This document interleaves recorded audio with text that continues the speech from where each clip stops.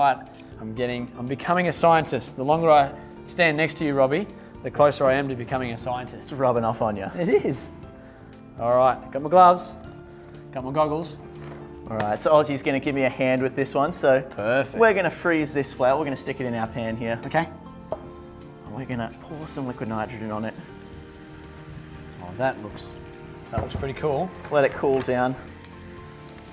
A lot of bubbling happening in there, Robbie. There he is. Is it cooking it? What we're gonna do, if you can hold your hands out for me, Ozzie. We're gonna drop some of these in there.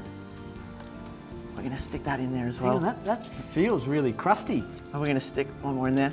And do you want to give them a nice big clap? You want me to clap the flour? Clap.